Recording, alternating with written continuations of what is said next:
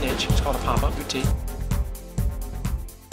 I guess I've owned a store for 22 years. And when, you know, I used to do every bit of the buying. And fortunately, I met a lady that just graduated from Virginia Tech. She's 22 years old. And I've never seen a better eye for picking out merchandise. And so the brands from Longchamp to Jack Rogers, Free People, Millie, Trina Turk, you name it. It's been a great thing to take this product to the bookstore.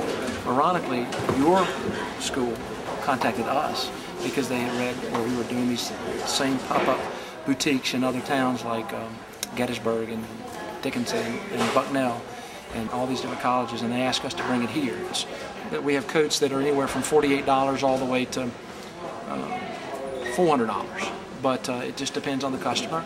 But we try to bring a variety of price points to style and things like that. But listening to the person that I hired, it's amazing because she's got her thumb on the pulse. And you know, we're always looking. The nice thing about me as the owner coming to this particular show, I listen to customers and what they want, and we know to add that back into our mix. We know that things are geographical and that things might sell well in North Carolina that might not sell in Pennsylvania.